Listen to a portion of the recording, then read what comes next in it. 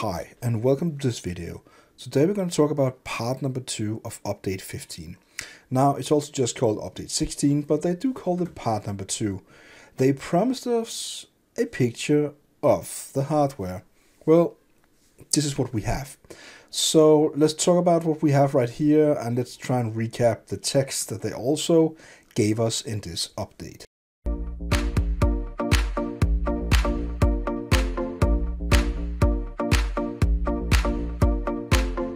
First of all, they're showing us a significant change in the hardware. Now, I don't really know which one is one.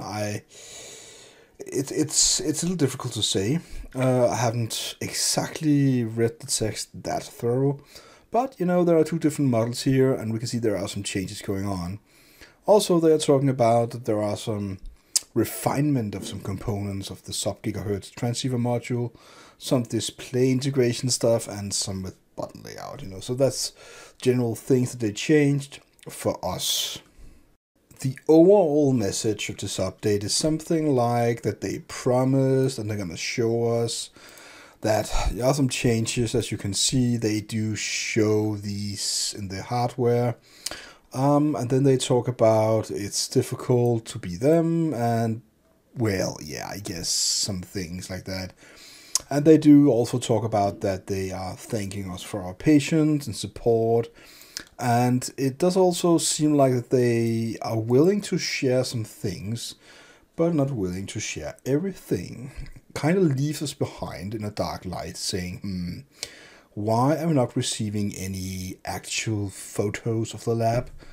What about the videos we talked about? What about the things we need as backers to really trust this project? When are we getting things like that? Or is it actually necessary? My overall concerns for this project is the lack of communication from MonstaTek. They do show some things. They do talk about, let's just take one example. In update number 15, they said, soon we will get this update. It took around a little month. Now that is not soon compared to the normal update rate they do withhold. So I would say they just kept their time. Anyways, they're actually giving us something, but what they're giving us is not really something that I'm going to say as a backer, also as a YouTuber. I don't really see this update as a groundbreaking thing. If they are now at an actual refinement area where they focus on the motherboard, should we call it that, motherboard, and they are changing some things. Also, they're talking about the mold. It's like we made great stride in functionality and are fine-tuning critical aspects of the radio frequency functions. Additionally, work continues in refining the graphical user interface to ensure it's a clean, intuitive, and ready to deliver excellent user experience. So they haven't really created these kind of things, and now the problem occurs. The original product before this was finalized on Kickstarter. When I mean finalized, I mean that all backers bought their access as backers. Whenever the campaign runs out, the Kickstarter project starts, and then boom. So before that, what they shown was just something that looked like they already had some of the things ready, and we just needed a few things, you know, done, and then we could get the product. But they continue to push the timeline. We also noticed that they haven't pushed the timeline for quite a few updates now. There was a time back in update 12 or whatever it was, they talked about timeline issues and they pushed it again and so on. Now we are seeing no timeline stuff. They don't talk about timelines. Well, they do actually talk about that. We are eager to hear about delivery timelines, sure. But they also say that they are taking a cautious and deliberate approach to ensure provide the most accurate information possible. This basically means that they know they did not provide the best accurate information in the past, which is also something that concerns me. So there are so many things you can say that the MonstaTek guys, M1, whatever we're going to call them these days, they just lack of control, the lack of interest in the process, actually delivering real quality news for the backers, is something that they actually haven't done well. So I'm really sorry to say that I'm becoming more and more skeptical when we will see this product. I'm not convinced that this is a scam, because we're still seeing stuff. We're still getting updates. If it was a scam, we'd probably not have taken to this part anymore. But I would say there's a good chance they might fail and have to, well, just say, sorry guys, we tried. We could not get anywhere. Too many problems. Sorry. And then people can say about what the mother would like to say. But, you know, in my imagination right now,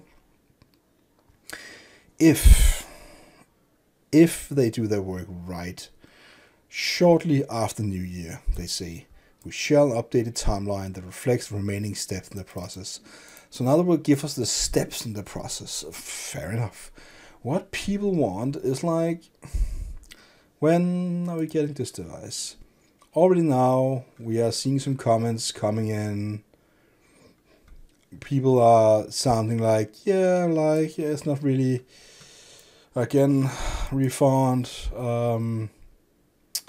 nothing really interesting, you know, I don't know about that. There's not much of, you know, enthusiasm in some of the backers at the moment, and I really feel sad for the project as it is right now. Well, but let's be positive anyways. So now I also been negative and, you know, not providing all my happy thoughts. Let's talk about my happy thoughts. I'm really happy that they're actually sharing something about the project to us. They're showing us some pictures. This looks like real work, okay? So I cannot take that away from them. I did these kind of things before with Raspberry Pis, and it looks exactly like any other table, some units and so on lying up on a board and a table, I'm going to call it. And this is actually how they look. So that's really good that they are showing us something that there actually are difference, and I guess that's fine, but I don't really think that, and now it's going to become less positive, but I don't really think they really did a good job on informing the backers of the process. They're just making up some decisions, doing some things, not really thinking too much about the backers, and that is actually a problem. The positive part also is that they are continuing to do some refinements, fine-tuning, and now they want to give us a more accurate timeline to follow next year. Now, I kind of predicted this. I said in one of my earliest videos, or earlier videos about this project, that I didn't really, I think I actually said that. I didn't really believe that we're going to see this year, but I really hoped that we would. Well, I guess I was right this time. We did not see it this year. Now it's kind of too late, right? They haven't even started shipping, so they cannot, the time is out. So this is a project that's gonna, you know, take its toll, but let's see what happens in the future next year, how far we're gonna go before they give us an actual device. Or will they?